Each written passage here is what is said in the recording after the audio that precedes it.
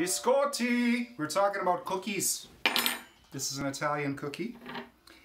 What makes it different? Well, we bake it twice.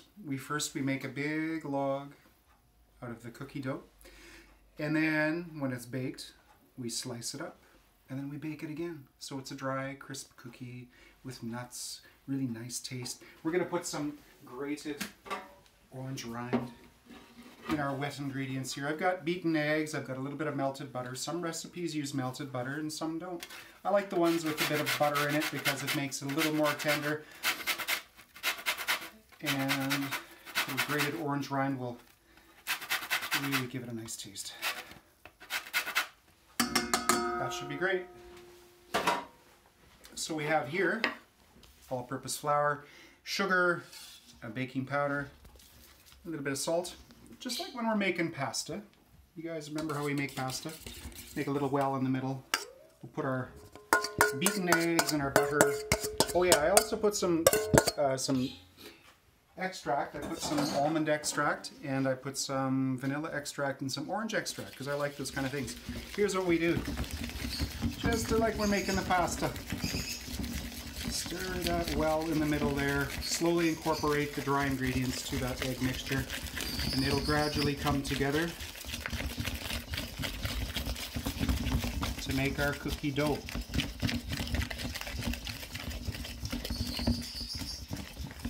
At some point here we've also got some almonds and we're going to add those in right now.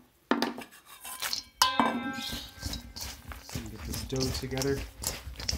If we need to add a little bit more flour we will, but I don't think we will.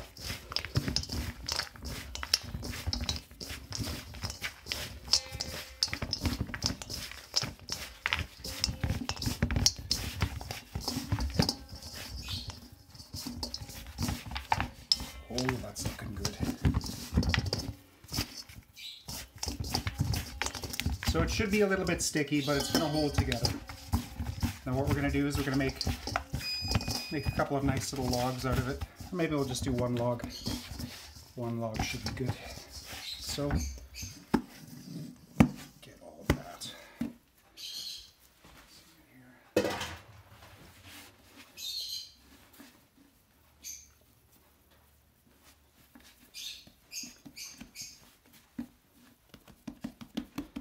Maybe a wee bit of flour, just so we can work with it.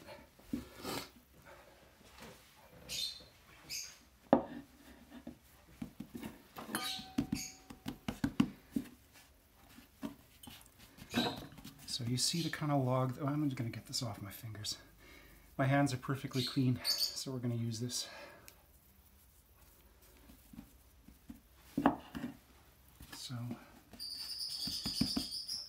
So we want kind of a somewhat flat shape. If you see any cracks in the dough, make sure that those aren't going to come apart either, okay?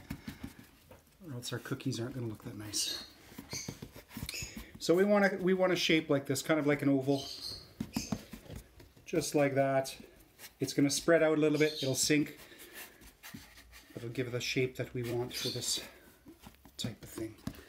Grab our prepared sheet pan with parchment. A bench scraper is always a useful tool. So, one little final shape like this. And we're ready to go in the oven. Let's say about 30 minutes. See you then.